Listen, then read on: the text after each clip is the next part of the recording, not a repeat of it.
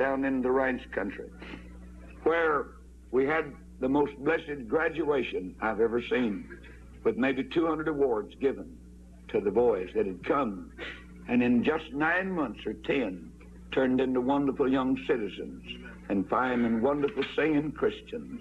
And yet, tonight at midnight, the demise will have to take place.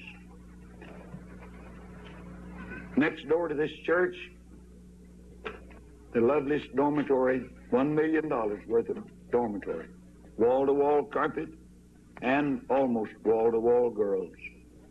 But tonight, at midnight, means the end of a blessed ministry if the state is to have its way.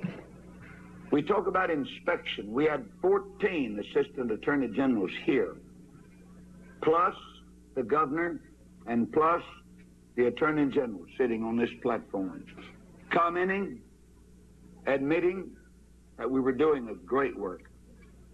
Finest homes, finest facilities, healthiest girls, happiest looking people, and they said these homes must continue. When I went to Austin at the invitation of our governor, he said to me in his office with Mr. Mark White and one of our lawyers, he said, Brother Roloff, and in his sweet and precious way, the governor said, Brother Roloff, there's something in the Bible somewhere that says that you ought not to swallow a camel and strain at a gnat. And he said, Brother Roloff, as much as I said, Governor, that gnat that you was talking about is the biggest gnat I've ever heard of. I said, that's my conscience. That's my obedience to Jesus. And I said, as I raised this old book up, I said, when I take a license, this book will go in the first garbage can. And this old preacher, with his hair just about gone, will walk out and never preach again. And I said, you may not understand, but when I can't put my Bible first in Jesus, Lord, go by the Holy Spirit and obey Him, I said, I'll never preach again. The governor looked at me, and as best I remember, he said, I understand. And folks, that's what the battle's all about. Now then, you'd say, what you going to do, Brother Roloff? We plan to keep on keeping on.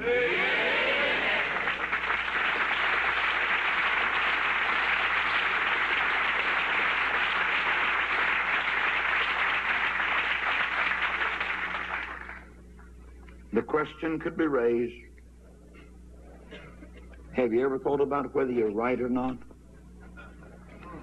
Let me share with you quickly. I believe I could say as humbly as I know how to say. And I know He's listening. If God is right, I'm right. Amen. Amen. If Christ is right, I'm right. Amen. If the Holy Spirit is right, I'm right. If this old book is right, Amen. I'm right. Amen. If the Constitution's right, I'm still right. Amen. If the church is right, I'm right. Amen. If God's people and all the preachers that are here tonight, if they're right, I'm right. Amen. We believe alike. And all of these folks have come to say, Brother Roloff, we want you to just keep on standing. Now then, you'd say, what can be done? What I've said to everybody. A preacher called me who has a license. He said, what can I do? I said, surrender your license. Yeah. Amen. Don't talk about it, just give it back to him. Amen. Man called me bawling and squalling. He said, Brother Roloff, they've taken my license away from me and I can't get it renewed. I said, write him a thank you letter.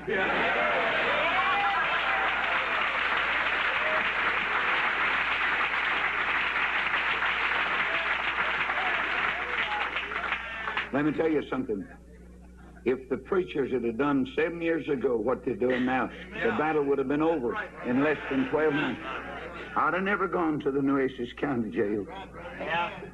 I'd have never been sentenced to jail 3 times in the city where I've lived more than 35 years. You say, what you crying? I haven't put the legal sign up on the wall. That's what they have to put up in Russia. You news media, if y'all had the sense you ought to have, I'll guarantee you one thing, you'd go ahead and fight the battle for us, because you're not going to own your own television station.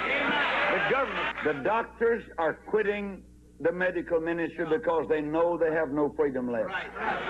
The farmers are discouraged because they sold their birthright for a mess of state pottage.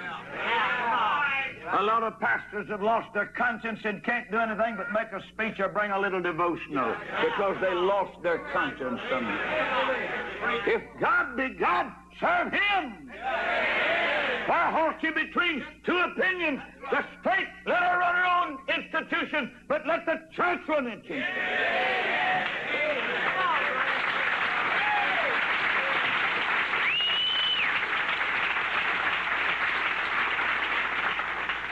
If the fruit makes us right, we're right. I want something that works. But I want to tell you, I could never let the DHR in here because they don't have any standards. There's nothing Christian about DHR. That D could stand for depraved.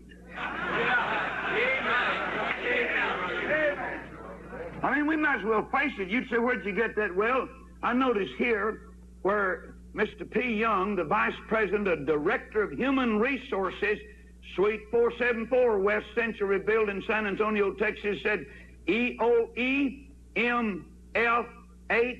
that's equal opportunity, male, female, H, that means homosexual. Yeah. I can never endorse the organization, the DHR, that recognizes homosexuals and lesbians. That's sin. God burned some cities off of the map when they tried to rape heaven, and you know it. The DHR is not spiritual. They're not scriptural. They have no Christ. They have no Bible. They have no God. They have no hope. They have no morals. They have nothing.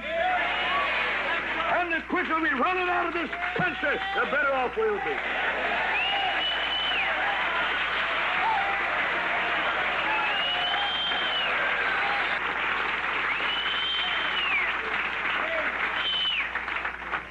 Listen, you know who the lawbreakers are? The people that have ignored the Word of God. They call this brainwashing. You know who the lawbreakers are? They're the people that have completely ignored the Constitution of the United States. Did you know the First Amendment says Congress shall make no law respecting an establishment of religion or the exile thereby? Reckon what happened to that? Come on. And so as we close the service tonight, as your days, so shall your strength be. We ask God's people to pray.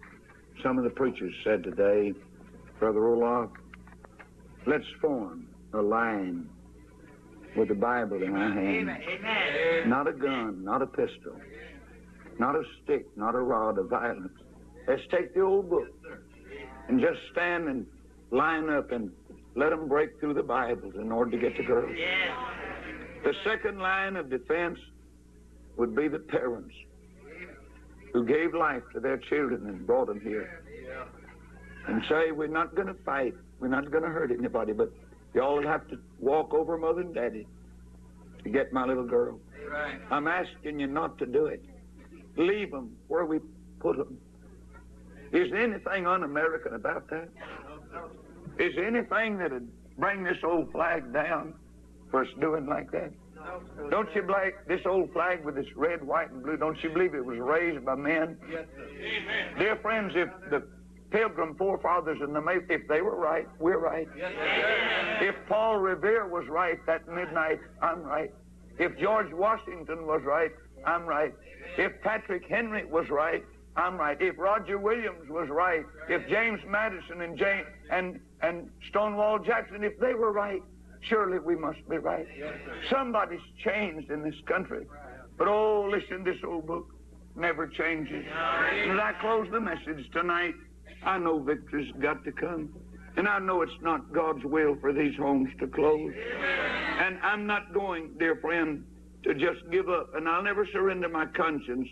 I'll never trade off what I've got for a little license. I cannot. Unscriptural, un-American, and unspiritual, and unworkable, and unreasonable. And so let's stay with the old book. Let's stand together. Evening and morning and at noon. Yes. And so they stood. For 4 days in the sweltering heat and hot sun of South Texas, the preachers stood, protecting the church and the girls from being taken over by the state.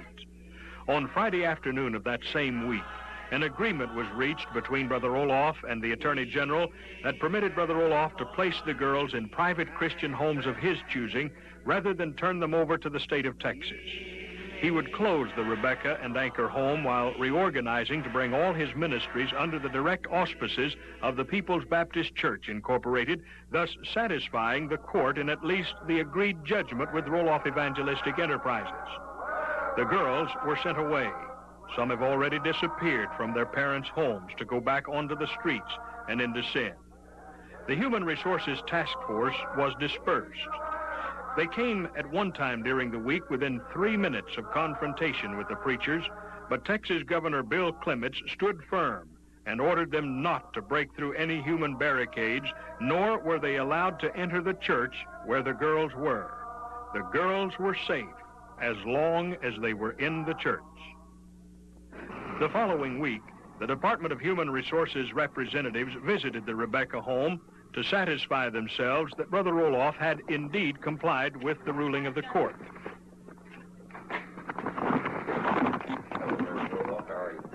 Mr. Johnson, what exactly are you planning on doing today? We're going to talk to Reverend Roloff and his people right now.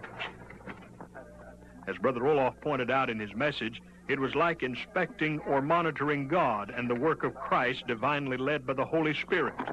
All these ministries were built without tax monies.